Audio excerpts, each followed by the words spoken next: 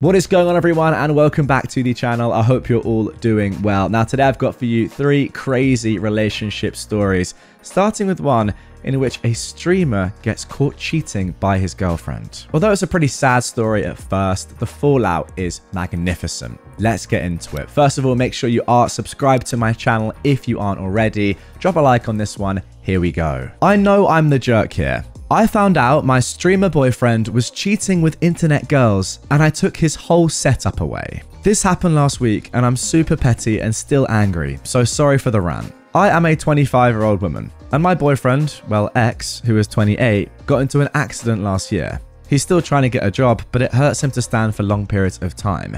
He currently gets unemployment, but otherwise I pay for everything. We have a lease together and I pay for most of it. During this time, I was thrilled that he was bringing in $100 to $200 a month streaming on Twitch, because looking for remote work has been terrible. He's pretty popular in his game, has his own Discord, stuff like that. He told me up front that he doesn't talk about me on Twitch or Discord because girls make up a good amount of his audience. I've seen some of the comments on Twitch, pretty usual simpy stuff which he warned me about. I get it. I used to stream on and off too. I noticed him spending more and more time streaming, but there was no increase in money. He stopped coming to bed with me too. I stayed up late one night, pretending to sleep. At about 2 AM, it got quiet, but I heard him talking. I heard him say, "Check your Snapchat," and "Yeah, I have to be quiet because my roommate is asleep."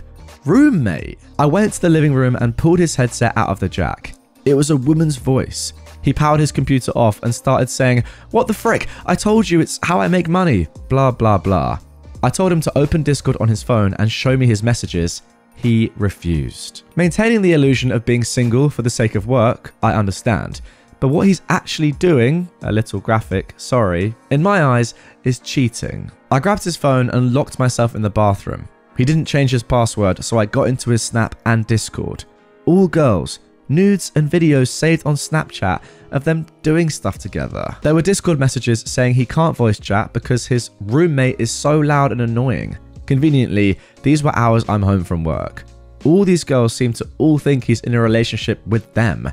I didn't get to see too much else because he was banging on the door. Now here is where I know I'm the jerk, but I don't feel bad. I grabbed a few things and left. I went back in 2 days with my previous ex and 2 best friends. I'm super petty, and he's always been insecure about my ex. We were no contact because of it, but I didn't hesitate to tell him everything. I also rented a small U-Haul. Not gonna lie, if you're gonna humiliate me behind my back, I'll humiliate you to your face. I get it, it made him feel unsafe, having a guy he's insecure about standing there, keeping me safe, but I still don't regret it. I Venmo'd him the electric Jew and wrote it on the message. I grabbed all of my stuff, including the ring light and mic he uses to stream. His successful streaming career can help him pay for new ones. The router's mine too. The desk is mine, his computer went on the floor, the bed's mine. He can have the couch though. The air fryer's mine. I pretty much took everything I outright paid for or bought. I told the landlord I won't be renewing if he chooses to renew the lease, and I paid final rent. Luckily the lease is up in 2 months. I really hope he rots. I cooked. I cleaned. I supported his streaming career. I was so naive. I knew people could be like this, but I never expected it. I haven't gamed since then. I'm sick to my stomach. My Switch is laying in the bottom of my suitcase. I haven't logged in to feed my pals in Pal World. I hope this hasn't ruined gaming for me forever. He hasn't even bothered to reach out. Probably playing the victim. Okay, so there we go. That is the post, but OP has actually left a couple of comments down below. First of all, she says, "Wow, thank you for all the comments." Obviously, they're extremely positive, as you guys can probably imagine. She says, "I guess I was tripped up that if I was a guy doing this to a cheating girl, it would definitely come off abusive in some way. So I figured I'm being a jerk, but I don't care."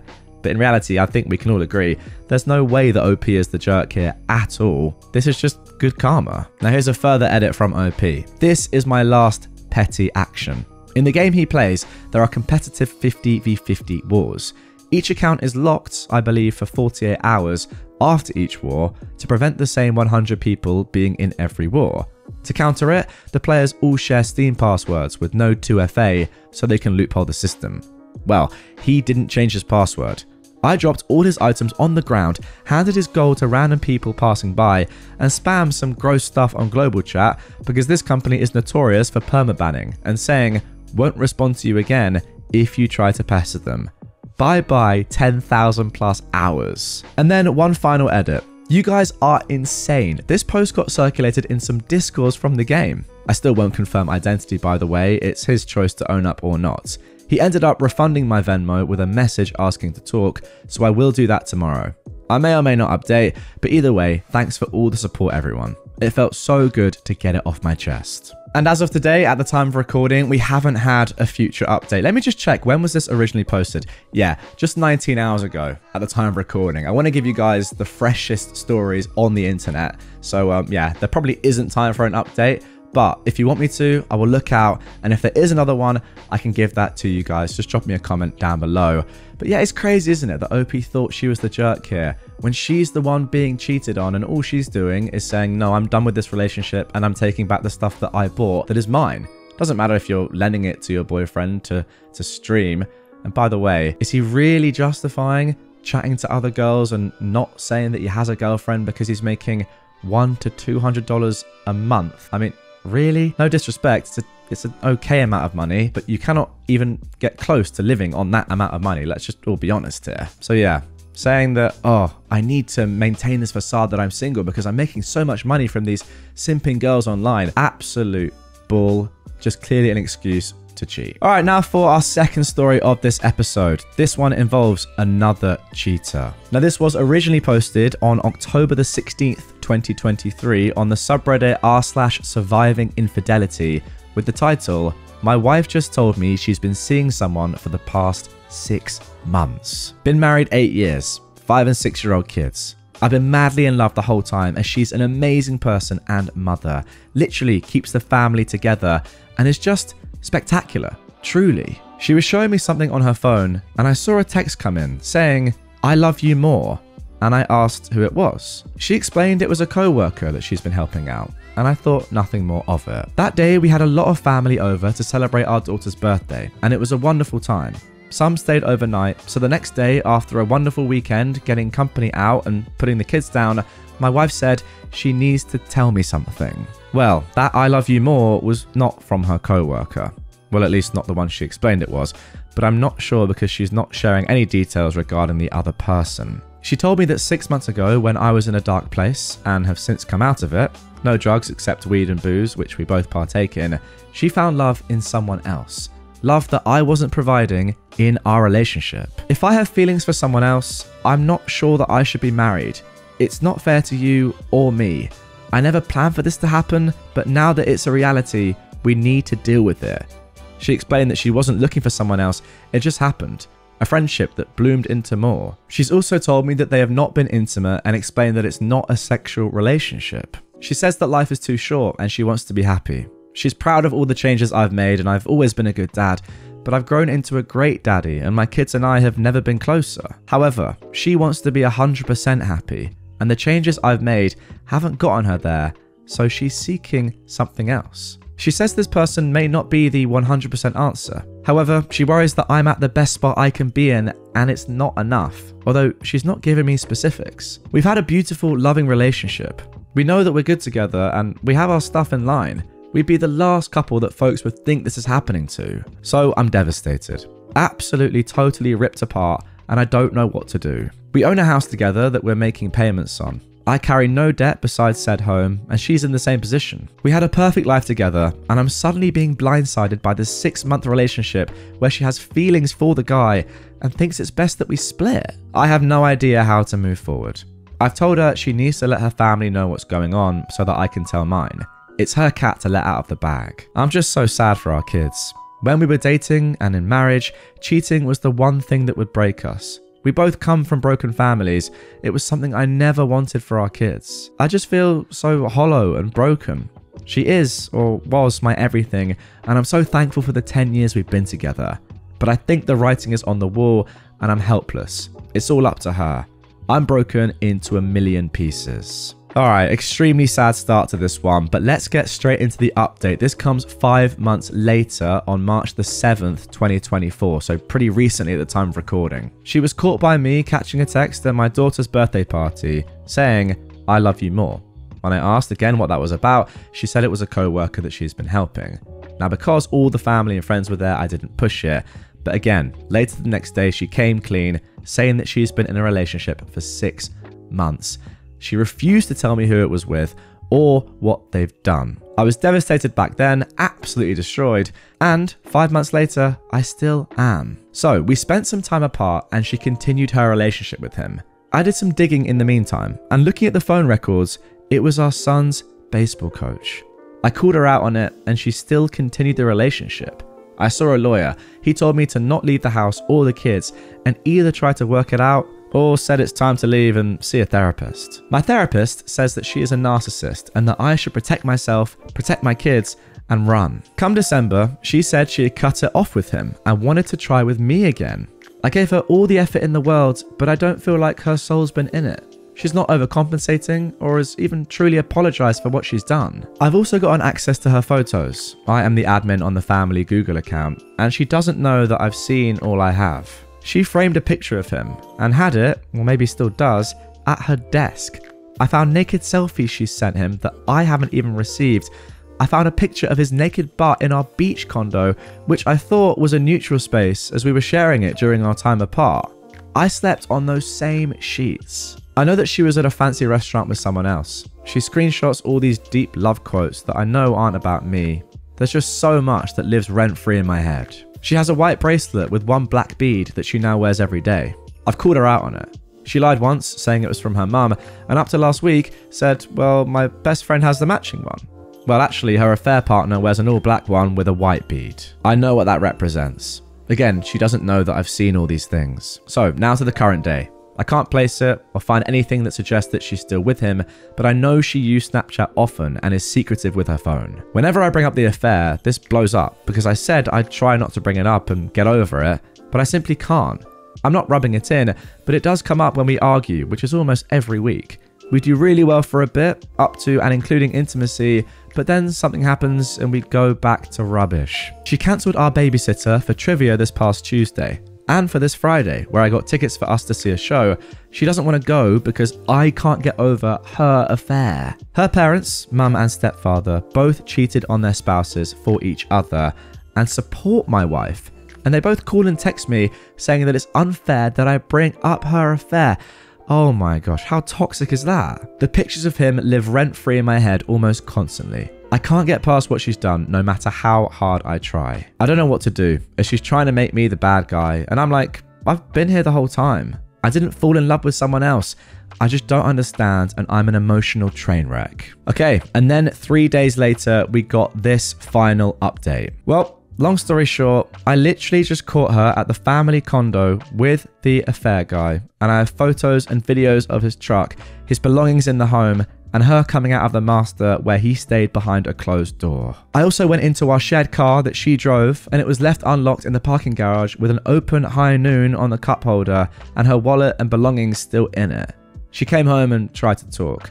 It was a calm conversation, but she kept saying it was my fault, and if I communicated with her last night, I grey rocked her, maybe she wouldn't have been with him. So I communicated that I will be home later this afternoon/evening, so she's unexpectedly watching the kids today. Sorry, I have to just stop for a second. The gaslighting here is absolutely insane. If you talked to me last night, I wouldn't have gone and just cheated on you again. That is mental. Anyway, OP says, he wanted to hang out with them, and she took them away from me yesterday to go and do activities, and then I would do separate activities today. However, I'm not emotionally able to give the kids the best of me right now, and I definitely don't want to be around her. Now that's fair enough. I asked if she could sleep in one of the kids' rooms, and she got upset and stated that our bed is her bed, and she'll sleep where she wants. I said, obviously. I've been for a 6-mile walk already, and I've been calling and leaving voicemails at all the lawyers around. I know I can't abandon the home, but I can't be around them after what I just saw this morning. Now, thanks to all of you who responded earlier this week suggesting Grey Rock and a 180 for me. I implemented them, and I guess it drove her to this. Also, I just looked it up myself because I wasn't sure. The Grey Rock method involves becoming unresponsive to abusive or manipulative behavior so that the perpetrator will lose interest. I see. OP continues, I'm officially divorcing her and there's no going back. Thank you so much to the r/surviving infidelity crew. Oh, actually, OP has left a little bit more here, saying legal counsel told me to no contact her, so that is what I'm doing. She texted me last night all about how she hasn't asked for a second chance, even though I've given them, and she loves me, and she now is willing to do therapy and share her locations and access to her phone, and she can see herself rocking on the porch with me at 80, yada yada. When I got home last night, she was in the master, so I slept upstairs. This morning, no communication. She wouldn't even look at me. Yesterday, when I caught them with the video, I saw his hat and noticed it was a local landscaper's. So I called to see if he worked there. He does. Okay, thanks. That was it. This mother effer just called me, saying if I want to talk to him, here's his number, don't call my boss. I said I've got nothing to say to you. He replied, saying he had nothing to say to me and hung up. Okay, he sounds just as bad as your wife. Also, her mum reached out saying how I must be devastated and she's so sorry and to call her when I have a chance. Okay, that is a weird 180. I'm going to continue my no contact with everyone and let my lawyer, once I secure one, do all the talking. This is so dang hard. Well, there we go. That is the end of that one. And to be honest, that kind of just got more and more sad as that went along. What a horrible woman your wife or ex-wife, hopefully soon, is. I just don't really understand people that get caught doing this. Like, how do people have the brain where you get caught doing something like this? I mean, you could say, yeah, first of all, do it, and doing it in the first place is awful. Fine, we all know that. But then once you're caught by your partner doing this and you're like, you clearly just ruined their life and your family's lives, how do they just have no shame at all? And if anything, sort of like double down and just say, well, no, actually, I would have got back with you, but you're like, you weren't making me happy, and that's why I cheated on you, and also, yeah, you didn't really ask for a second chance. You were just there. Like, do you even want it? Also, you didn't talk to me last night, so that's why I went and had sex with another random man. I just don't understand how people get to that, like, conclusion. It's weird. Maybe if you are someone that would cheat in the first place like this, for this length of time, then you would also be the sort of person to double down and say, like, you know, gaslight your husband and do all the stuff that your wife did. I guess that kind of makes sense. But wow. Comment down below if you're a cheater. How do you do it, man? All right, now moving on to our third and final story of this episode. I found out why my boyfriend doesn't want to have sex with me. This was originally posted just 1 week ago at the time of recording. I am a 22-year-old woman, and I started dating my boyfriend, who is 25, a year ago. I was a pretty lean person and was very active when I met him. After being together for a while, I decided to take extra precautions and use birth control. Due to stress and the birth control, I gained a significant amount of weight. My boyfriend has been very supportive, and we were having a lot of sex. After having a horrible reaction, I decided to take a break from the birth control. That is when I noticed my boyfriend stopped taking the initiative and would only ask for oral. I was already feeling trashy because of how much weight I gained, and just him not wanting to have sex hurt me so badly. I decided to have a conversation and see if I could change something. At first, he just said the condoms were just so uncomfortable. My love language has always been physical touch, so I obliged and tried birth control again. Due to having school and work, working out has been extremely hard, so I kept gaining weight and sex was still almost non-existent. But he kept telling me it's because he is stressed and just has a lot going on, so I was patient and supportive. Yesterday, we decided to play a little game, the blunt-free trial. He would have to be 100% honest with me, and I would try my best to not take it personally. I asked him what is the thing he really dislikes about me. At first, he didn't want to say it, and I pushed him to tell me, which is so stupid of me. He then looked at my tummy and said the reason why we haven't had sex as often anymore is because of my weight. He assured me he still loved me and wants to be with me, but that's his preference. It broke me because that same day, just a couple of hours ago, we had sex. I just feel horrible and disgusting, and I don't know what to do. I love him, and I saw myself spending my life with him, but I can't stop thinking about what he said. What should I do? I don't know if I should try to work this out. Our lease ends in May, so I have some time to rethink my relationship with him. Any advice would help. Now, OP adds, many have asked about how much I have gained. I gained 20 pounds, and I think most of it distributed to my butt and boobs. Some still went to my back and tummy. 20 pounds, is that it? That's not even that much. My goodness. I have some tummy rolls when I sit and some back rolls. This weight journey has been so new to me because I always used to be very underweight. Then COVID happened and I was able to gain some weight. I started working out and I was at the perfect weight and was pretty confident. This year I graduate from college and I've been experimenting a lot with birth control, so my weight and mental health has been impacted. Stress, even when I have been little, has always affected my weight. I'm slowly getting the help I need, but note I'm a college student and recently I've been getting more money to take care of myself. I take accountability that I probably could have a better discipline and not let it get out of hand. Okay, now I actually have a lot of comments on this. This is probably going to be like, not really a rant, but this is going to be extensive because my thoughts on this are not brief, is all I'll say. First of all, the main point here is that it sounds like, have gained some weight as a result of trying to please your boyfriend, right? The birth controls obviously had a big effect on your weight. And if he is now not attracted to you as much because you're on birth control or have been experimenting with birth controls to please him, then surely he can't just say, oh, you know what, you're just too fat.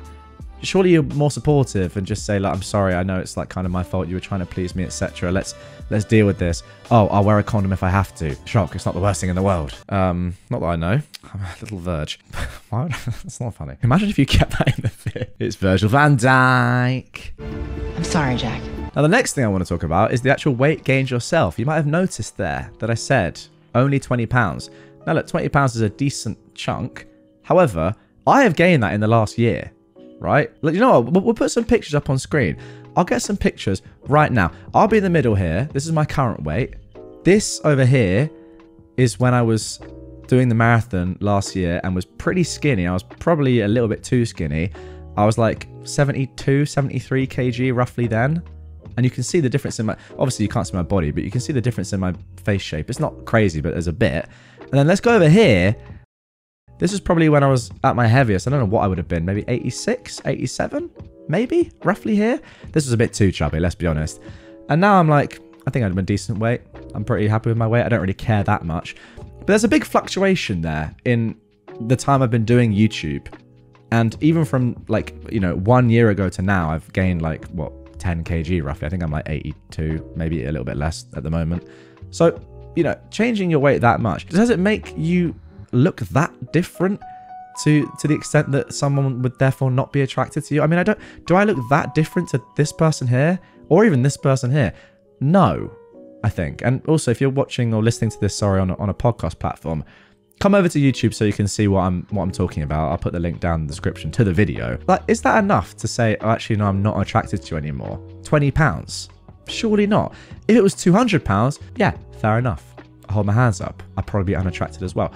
But given that there's a solid reason for it, which your boyfriend has started, and the fact that it's not even that much weight anyway, and then on top of that, the fact that you've been dealing with stress, you were underweight before, you then got to a good weight, and you know you've had stress-related weight issues in the past, and it's just not something that you want to really think about at all. Yeah, I just don't really know what he's doing. Anyway, with that being said, those are my thoughts. Let's see what the internet is saying. Somebody said, you wanted honesty and he gave it to you after you pried. I don't blame him for his preferences, just as I wouldn't blame you for leaving him. Not really sure what you thought the outcome of a game where you force your partner to tell you something they dislike about you was going to be, but at least you got your answer. Would you prefer he lied to you? Best of luck moving forward. Godspeed, internet stranger. I think that's a very, very harsh comment personally. OP replied, I honestly thought the worst thing he was going to say is me snoring or something silly like that. I didn't expect this harsh conversation because it was just a game and he's the one who first initiated it. But yes, I probably shouldn't have asked that if I wasn't ready. Well, fine, but also you wanted to know what the problem was. This has been ongoing for a while. I don't think it's the sort of thing where you could just live with it for the rest of your life, not knowing what the issue was and why your boyfriend didn't want to be intimate with you. So I think now that you know that, it is net a positive thing. Someone else said, I just want to throw out some info. Some women, me included, absolutely need birth control. I tried to get off it after 20 years. I am a 35-year-old woman, and after 6 months of the worst menstrual cycles, me in tears from pain, I went back on it, and within 3 months felt so much better. I have endo and PCOS, and the pain from both is crippling, and birth control helps 100%. I can't be off of it now, and now I'm concerned the Republicans are coming for my birth control. Condoms do not protect 100%. Birth control doesn't impact health negatively. A small percentage, though, may not want to take it. OP replied, I was an accidental baby because the condom broke. Okay, first of all, why do you know that? Second of all, fair enough. That is one of the main reasons why I'm on it. It has tremendously helped my period. It used to be so painful, irregular, with heavy flow. Now I can comfortably do daily stuff without feeling super bad.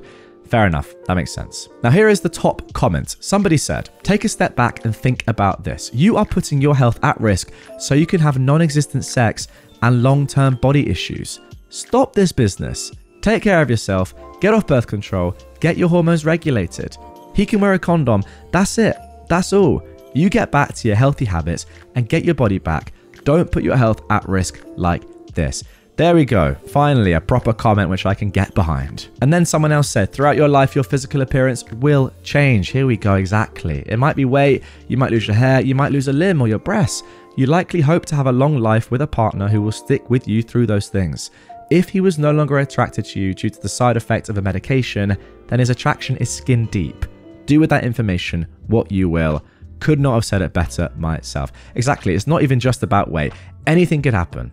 Any deterioration of your physical attractiveness could happen, and by the way, will, obviously, with age. If your attraction is skin deep, it's never going to last. And perhaps OP is finding that out right now. Who knows? But a day later, we got this update. Hello, everyone. I was not expecting my last post to blow up. I love my boyfriend, and while many suggested to break up, I thought the best thing before considering breaking up is actually having a conversation. I sat him down and I told him my concerns with his comment, how uncomfortable and damaging it is, and how this all started because I started taking birth control. He was very understanding and apologized. He said it was a poor choice of words and that he loves me and will stand by my side no matter what size I am. He helped me create a mutual plan where we both would work out together at home and both get back in shape. After everyone's advice, I scheduled an appointment with my gynecologist to either find a better non-hormonal birth control or get off birth control and instead stick with condoms. He assured me that condoms are more than fine and that we probably should have stuck with them. Thank you so much for everyone's support and kindness, and if anyone is experiencing similar issues, I hope you find the support that I found on Reddit. Okay, a decent ending there. I respect this. Now, I've got to say, I'm a little bit doubtful long term, but at least your boyfriend is saying and doing the right things in the short term. I just feel like, you know, the sort of person that would actually do the things he did, act the way he did, say the things he did in the first place. You can't just like ignore that going forward. And I think there would be personally trust issues there if you ever did gain weight or didn't lose the weight. And you don't want to be in a sort of kind of stage of your life where you're trying to lose weight for somebody else. I just don't think that's ever healthy. So as long as you're doing it for you, I mean, that's fine. The stuff with the condom and you being on birth control makes complete sense, obviously. And I like that he admitted that he probably should have stuck with that in the first place. But yeah, overall, I don't know. I feel like, see how it goes. But yeah, I'd be a little bit concerned, although that probably is the pessimist in me. I do think it's good that you haven't just jumped straight to a definite conclusion as to finish this relationship immediately, because that does seem a little bit too short-sighted. So genuinely, OP, best of luck. And that is going to do it for this one, guys. Really hope you enjoyed it. If you did and you haven't already done so, hit the subscribe button, man. Do it for me. If you want more Reddit relationship drama straight away, check out this playlist on screen somewhere here of all my relationship content. It's also linked down below if you're on a podcast platform. See you guys tomorrow. Have a good one and make sure to stay tuned for some more relationship drama.